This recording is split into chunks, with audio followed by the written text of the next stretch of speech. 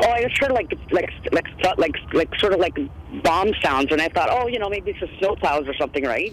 But there's no snow outside, so I came outside and I saw this huge ball of flames. Thought, what the heck is going on? And that's when I saw it.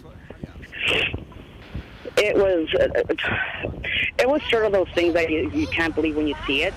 You just see, like on movies, it's like really big balls of fire. Like the sky was all orange, and even when the explosion hit, you could hear it. You could see it so far down north, like towards Britannia Road. Like it just totally lit up the sky.